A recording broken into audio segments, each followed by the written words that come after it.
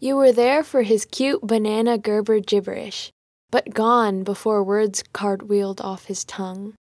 You held him up in your arms and showed him off to the world like Simba, Hakuna Matata days. This poem starts off so cute, but there's already some darkness to it. What do you mean? Well, the first line is about a baby.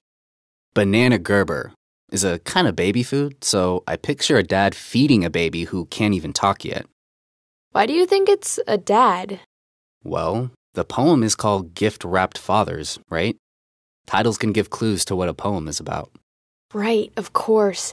And when I look at the second line, I see what you mean about it getting dark. It says he's gone before words cartwheeled off his tongue. So the dad must be gone before the baby even talks. Cartwheeled off his tongue is such a happy way of saying that the baby turned into a kid who could talk, which somehow makes it extra sad that the dad's not there anymore.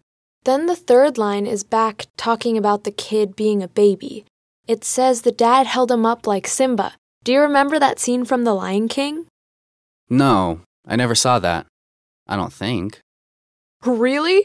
I've seen it like 20 times. Simba's the main character. He's a lion who's supposed to grow up to be king.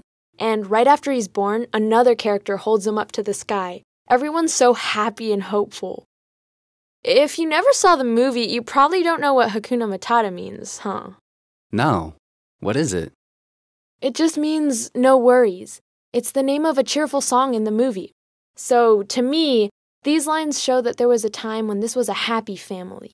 Right.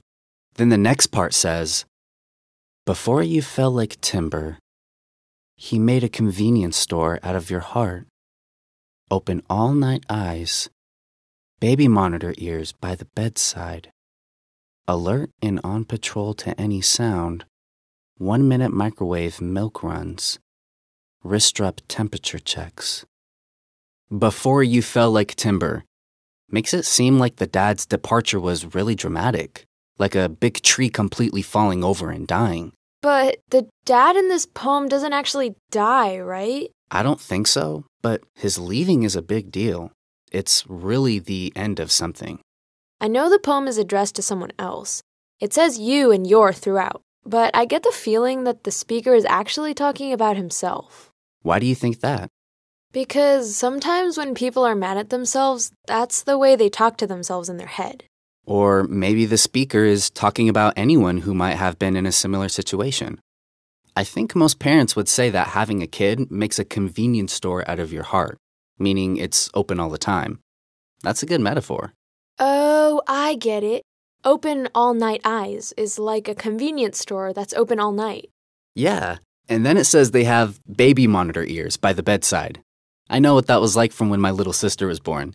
My parents always had that monitor beside them so they could keep an eye on her even when she was in her crib.